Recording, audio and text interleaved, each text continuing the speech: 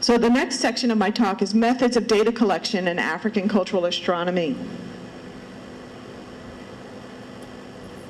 We'll start with archival historical methods.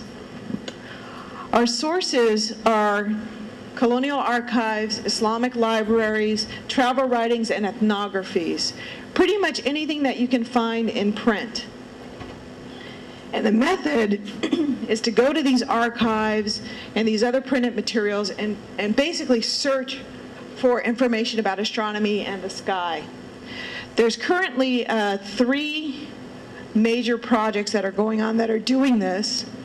One is Keith Snedegar is going through the South African archives and finding out about Bushman cosmology and astronomy and Swana, all the South African ethnic groups. He's searching for that knowledge that was recorded over the last 150 years in South Africa in the archives.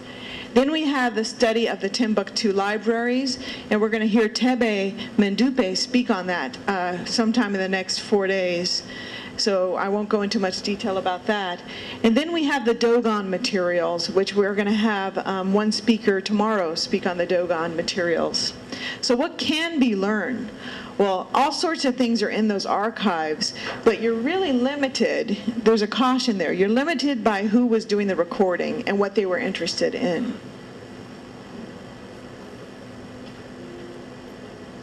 So archaeoastronomy. The data sources are archaeological sites, buildings, villages, natural and modified observing sites. Natural and modified observing sites would be a place where you have a village down in a valley.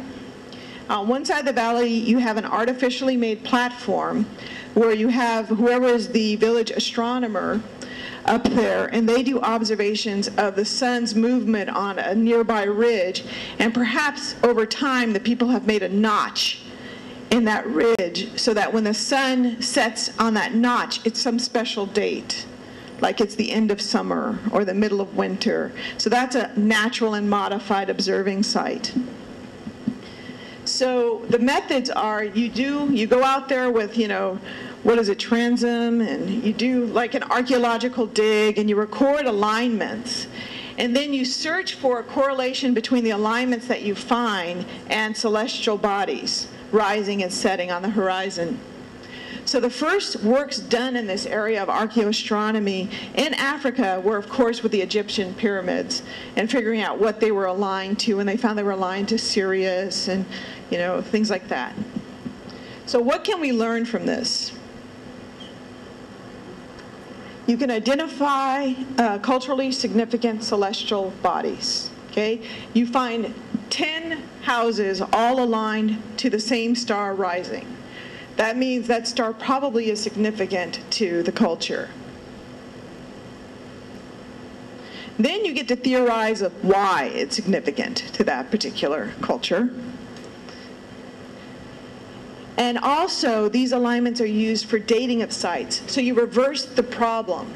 You know that, for example, a particular star is important to a culture, and that they have always aligned their buildings to a particular star.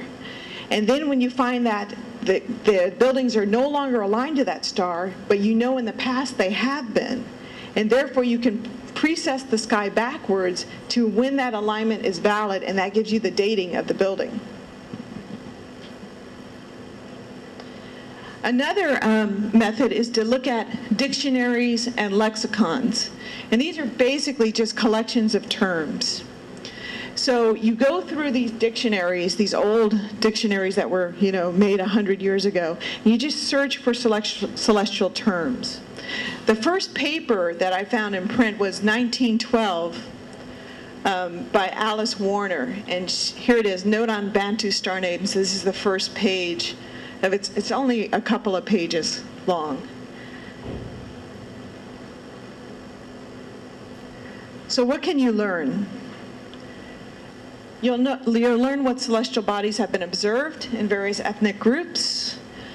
And you can compare these terms to nearby ethnic groups' terms to see if there's some sort of linkages of celestial terminology. And also, if it's a really good person who compiled the dictionary, they'll have just the term and the legend behind the term right there in the dictionary. But again, you're limited by what the person who was doing the recording knew about the sky. So one thing that I've found is that when I go through dictionaries, etc., compiled in Africa, there's almost no mention of the planets. None. So my assumption is that whoever was doing the recording didn't know the difference between a planet and a star very well. So, because if you're a sky watcher, you can tell the difference between a planet and a star. So I think it is a limitation of the people who are mostly missionaries, right? Because they were creating these to convert the Bible into the native language, right? So that was their goal, a lot of them. And they weren't astronomers. The last method is anthropology, ethnography. So the source of information is the people of Africa today. And you go out and you interview them and you do surveys. Participant observation means you basically do what they do. And you do recordings and interviews, and that's how you collect your data. The first paper of this type was 1899. That I found for Africa. So what can you learn? This list is not complete. So there's much more you can learn than the list that's popping up. But to start with, how astronomy knowledge is intertwined or entwined with culture. The significance of celestial bodies within African cultures. Myths, legends, socio-political aspects, and socio-economic aspects of sky knowledge. Agricultural and environmental adaptation aspects of sky knowledge. This is the slide on Marcel Grial, because even though research has been done for almost 200 years on African astronomy and culture, it really came of age with the work of Marcel Grial towards the center of the century. And he's from Paris, right? And he worked among the Dogon of Mali. And his two major works were published after his death. And those are these two here, Le Renard Pal and Conversations with Ogatamali. So there's a lot of controversy surrounding his work. But first, the controversy among anthropologists was the method of data collection, because he had been working among the Dogon for a long period of time. And finally, the elder said, okay, we're going to give you this guy who's going to teach you about the metaphysical aspects of Dogon religion and cosmology. And so every day for something like 40 days, he would invite all the anthropologists that were in the village into like a classroom, and then he would lecture to them. And this is not the way you gather information in anthropology. So that was a big controversial thing. But the information is there. So he influenced several people who later worked in African astronomy and culture.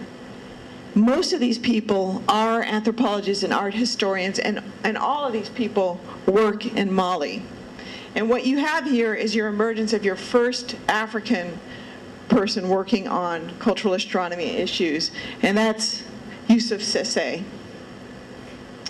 So currently, what's happening with the Dogon materials are other researchers are critiquing his work, reanalyzing, and trying to reproduce his work. So his work was done, 1940s, and it's so controversial that this will not die.